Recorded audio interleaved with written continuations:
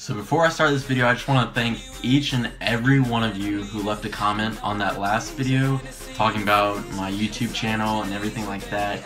Thank you guys so much for every single comment. Even if it was a negative comment, I still appreciate it. The fact that you guys take time out to help me with my life is amazing. So anyways, hopefully we can get rolling with some daily uploads, and I'm also going to try to do real life videos on this channel. And so yeah, let's get started with this video.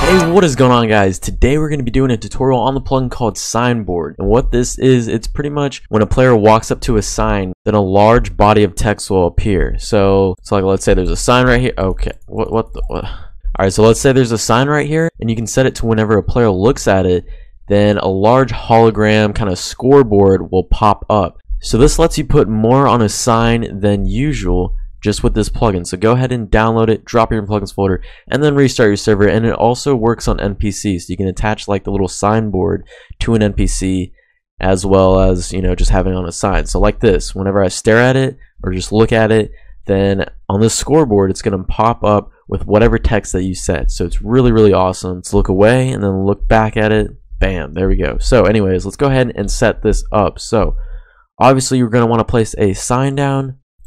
I don't know. Okay, it's just not happening. Okay, there we go. So the first thing that you're going to do is you're going to create a board, and this is what we're going to put on the sign. So /sb board new, and then just give it a name. I'm just going to call it test 2 since I already made a test 1. Hit enter. So there we go. Okay, we have to retype that in because we have to put brackets around the board name, just like that. Hit enter. There we go. So board bracket test 2 bracket has been created. Now what we can do is we can place down that sign, type it exactly as the name is, so bracket test 2 bracket first line on the sign. Then there we go. And now we have a new board that we can edit. There's going to be 16 lines. We can type up to 16 lines. We can include color codes. So let's go ahead and edit one line. So /sb board, the board name with the brackets included in it. So test 2 bracket close bracket. Then the line number. So keep in mind it goes from 1 to 16, but 16 starts at the top right here. That's pretty much the header. So we're gonna have to type in line 16, and now this is where we actually change what we want. So I'm gonna go with and B. I don't know what color that is, but we're gonna find out. And then I'm just gonna kind of make my own header here, tut, and then that's it.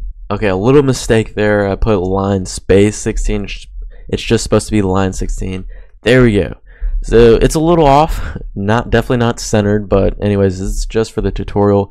Now let's go ahead and edit a new line. So /sb board, the board name, and now we can type the line number, whatever line number. I'm gonna go with line 14, one word, and then let's go with some text. I'm just gonna go with and A, that's light green.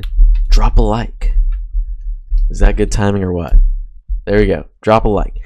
And it appears right there. When we look away, it just goes away. So let's say you have an NPC on your server, you have citizens on your server, then you can just look at them, and then you can just type the command /sb entity attach, and then the board name. So if I could type, okay, the board name, and then test 2 close bracket, just like that. So that's how that works with citizens or NPCs.